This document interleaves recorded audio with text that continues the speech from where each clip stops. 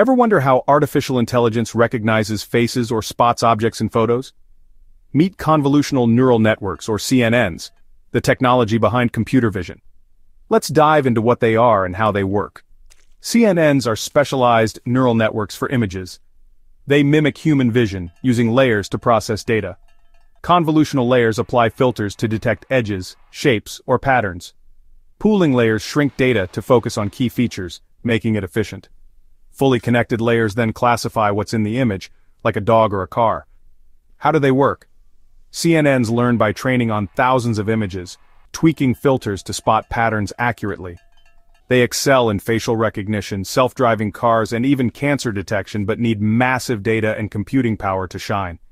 Convolutional neural networks give machines the power to see. From smarter technology to life-saving tools, they're transforming our world. Subscribe to explore more artificial intelligence breakthroughs.